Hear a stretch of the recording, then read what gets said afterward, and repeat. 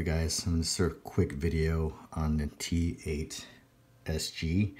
I had a question in my last video by Chris Fawcett, asked if I was getting used to assigning switches and auxiliary channels because he was having problems with it. I was having problems whenever I tried to assign my switches or channels to with my Frsksky receivers. It's not a problem, but it's just something extra steps that you have to do. So this is strictly for the Frsksky receivers if you're trying to get your switches and your channels to work properly. Basically, you're going to go into Model Menu, going to enter and go into your mixer. Oops.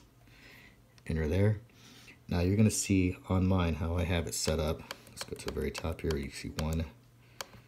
Okay. 1, 2, 3, and 4. You see that exclamation point by number 1 and number 4. I had to reverse those sticks to make them work properly for my mode 2 and for the for the sticks to work properly, left and right, back and forth, throttle, whatnot.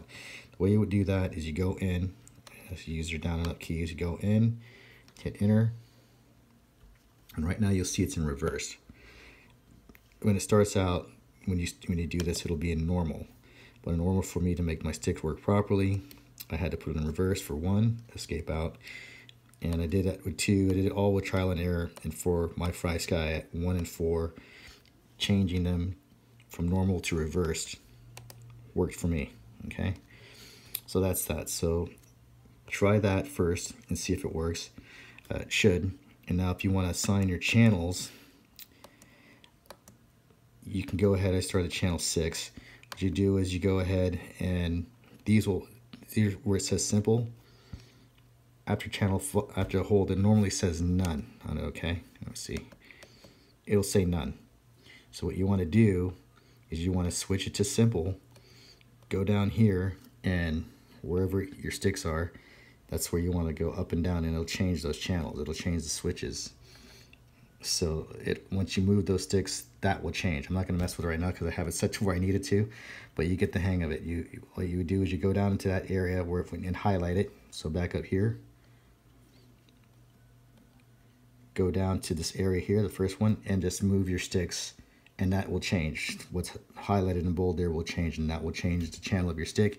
And when you are satisfied with the stick that you want to use, just hit the save and exit. Okay. Well, let me see something. Let me see if I can just switch it here and it would not save it. Okay, so basically I'm going to go into switch. What switch do I want to use? Let's just try switch B. Okay. Ooh, for some reason L. Okay, switch B. There, switch B. As you can see, switch 1 or switch B1 or B2. Either one would work. And what you would have to do is you go back up into save to save the settings, but I'm not going to do that. I'm just going to escape out.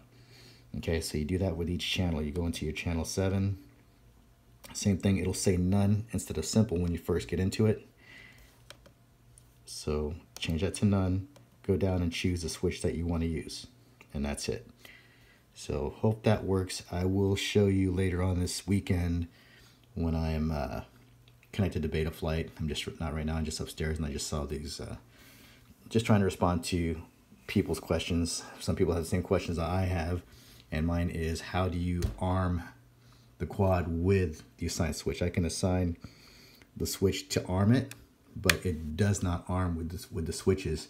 I still have to use my stick and go down and right to arm it using the Frsksky receiver. And the same thing with shutting it off. You have to go down and left to disarm it.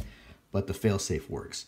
So trying to figure that part out. But anyway, just a quick video. Kind of hope that it helps people out there who are having questions on how to assign channels and how to make your aileron and rudder work in the right direction when you're moving your sticks. Anyway, hope that helps. Talk to you soon. Scotty Quaddy signing out.